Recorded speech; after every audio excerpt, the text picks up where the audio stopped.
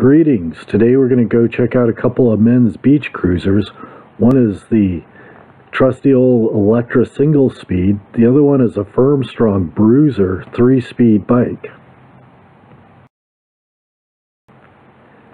Well, I've had both these bikes for a couple years now, put a couple 100 miles on each, so give you a pretty fair opinion on what I think of these.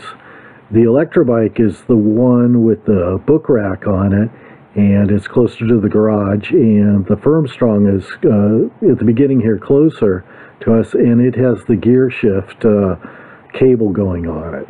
You can see they're both fairly hefty bikes. They're both 19-inch frames with 26-inch tires. I would say both frames are pretty heavy duty, but the Firmstrong looks a little beefier, has a bigger top tube, where the Electra has a double tube on it. The 3-speed gears for the Firmstrong bikes are internal into the hub, so we don't have to worry about derailleurs and such on the back end to knock off or get brushed against anything. Again, we have to consider these are beach cruisers, so they're meant for the most part, slow speed handling. But I do use them a little bit for commuting around here, and again, mostly on flat terrain. I think one thing you'll notice is the aesthetics between the two. Firmstrong has the big single tube on the top frame, where the Electra has kind of the two top tubes. Both frames are really good. I can't complain. Jumping curbs and such. Haven't noticed any cracked frames or any damage. The front forks are also real good. Haven't had any damage with those, despite, you know, jumping curbs and going up curbs and such. So I'd say on the frame side, they're both fairly rugged. Now, both these bikes are set up for me.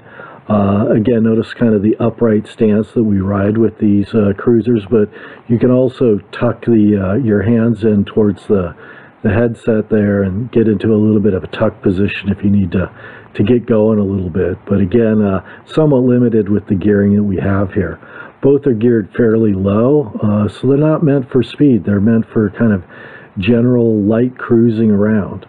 Also, the performance on the sand, about the same. It's more, I think, dependent on the tires. I'm really impressed with these. They both have fairly comfortable rides, but if I had to give an edge to one, it would be the Electra. And it has a little bit better ergonomics, but hey, it's not that big of a difference. Again, that's probably one of the more important aspects when looking at a bike is, does it feel good? So now we'll take the Electra out for a little spin here, and its low speed performance is really good. The head angle on it is really good for tight areas, and it kind of moves along very, very smoothly. And if I had to give the Electra one credence to it, is a very, very smooth bike.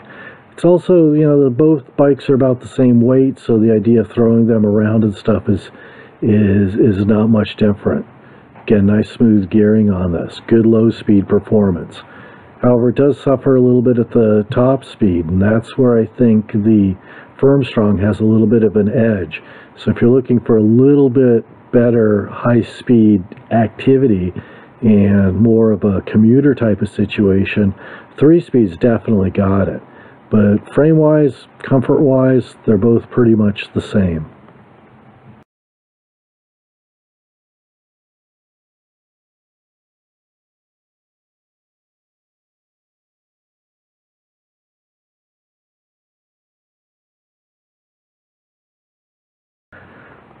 Both bikes have your typical coaster brake. Granted, it is what it is. It's not as good as hand brakes, but for cruising around, sudden stops are not the forte of these beach cruisers. But otherwise, hey, they both work out pretty good.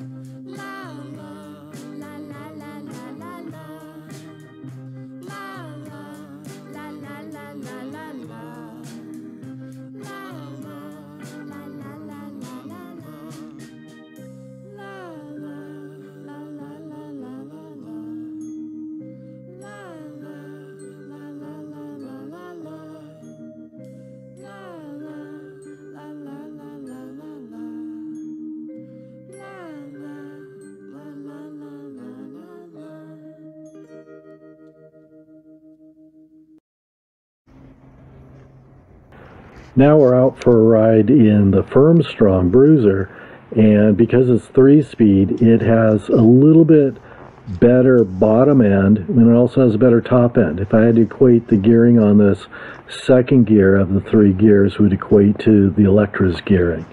So we're able to slow down a little bit, and if we have to work through a lot of traffic and tight situations, we can always drop it down into first gear.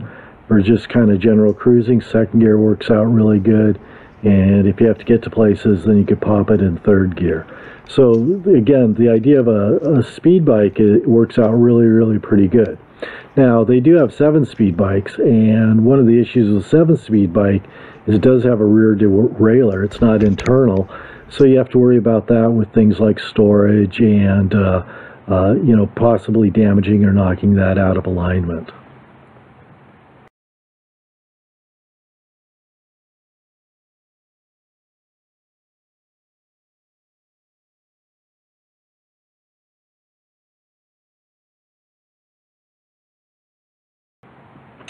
Well, I did ride around these things with using one hand while holding the camera in the other hand, so the riding isn't quite as smooth as one might think. But I hope you enjoyed these reviews. If I had to rate these bikes, I would, you know, for the kind of the cruiser mountain bike one, I would probably give these things around a 7 to 8. With maybe the Firmstrong being an 8.5, mainly just because it has the speeds. I think a good option, if you didn't have to worry so much about a derailleur, would be a 7-speed or 13-speed or even an 18-speed for beach cruising. But otherwise, hey, get out there, have some fun, go for a ride.